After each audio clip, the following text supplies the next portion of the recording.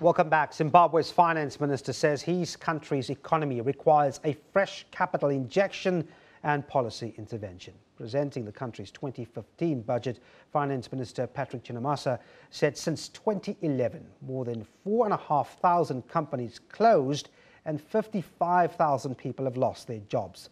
He blamed the sluggish growth on the cash crunch, depressed mining and agricultural demand, as well as low foreign investment. Zimbabwe's Finance Minister Chinamasa unveiled his 2015 budget, painting a gloomy picture of the year ahead. At $4.1 billion, the budget remains on the same level as the previous year. $3.2 billion, or 81% of the total expenditures, will go to paying government wages, leaving a balance of $798 million for operations, debt servicing and capital development programs. The proposed allocations for the capital budget are $341 million, while for operations and maintenance is $384 million.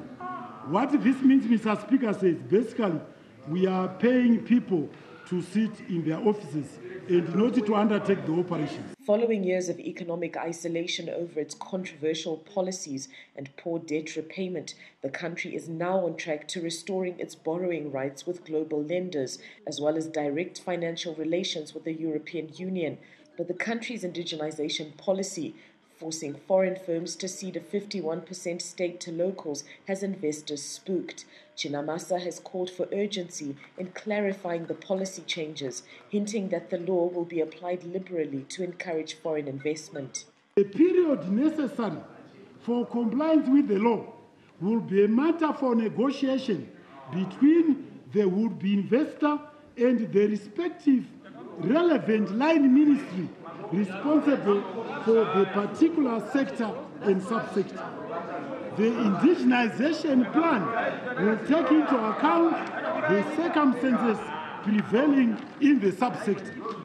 Reactions to the budget have been varied. He has in fact reduced the tax-free threshold, so there's no way he's going to meet the revenue target. Don't protect an economy where people are not producing. So there's so much protectionism, but who is producing? It is supposed to transform the lives of the people.